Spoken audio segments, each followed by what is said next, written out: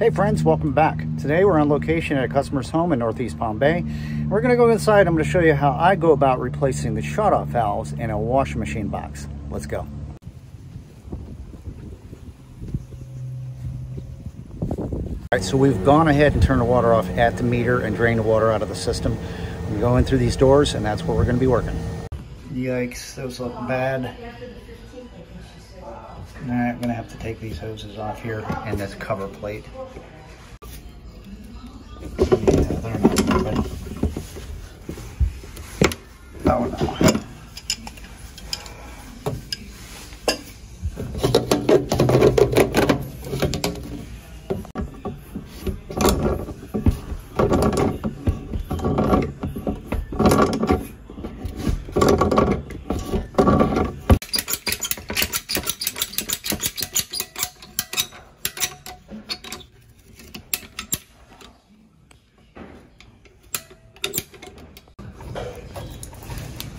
A little bit of water coming out.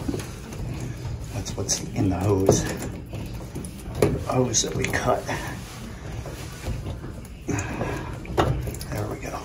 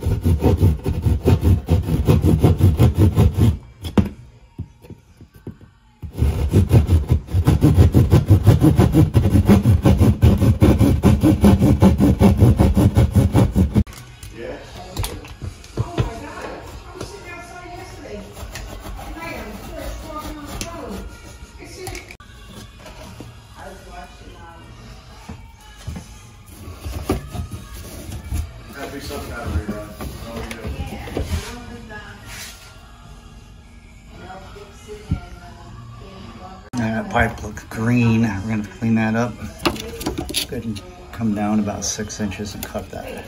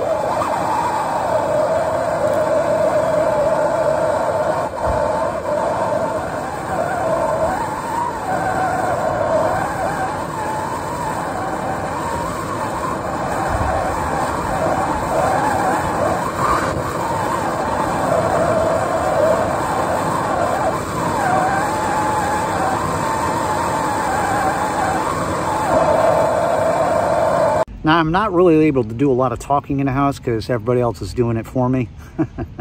Just watch what I'm doing and pay attention to the details. That last thing you just saw me do was sweat 2 1/2-inch female copper adapters onto my desired lengths of copper. I'll show you how those go in here in a minute after they cool off.